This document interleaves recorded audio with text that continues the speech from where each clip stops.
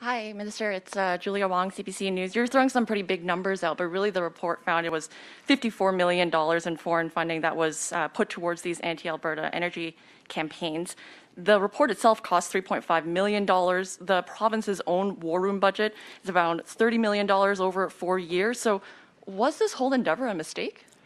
The $3.5 million is money well spent. And with respect to the $54 million, frankly, I'm surprised, and that's that any grant would blatantly say it's for an anti-Alberta energy campaign. I'm surprised that any money would cross the border being that blatant. Almost $10 million to do marine planning here in Canada.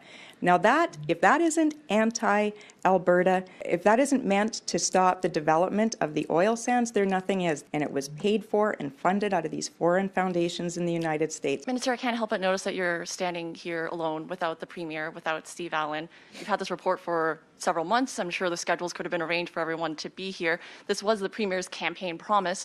Why is he hiding? I don't believe the Premier is hiding. There's a lot of initiatives underway in the province today, and a lot of important initiatives. Commissioner Allan, well, he's completed the report. His work is done.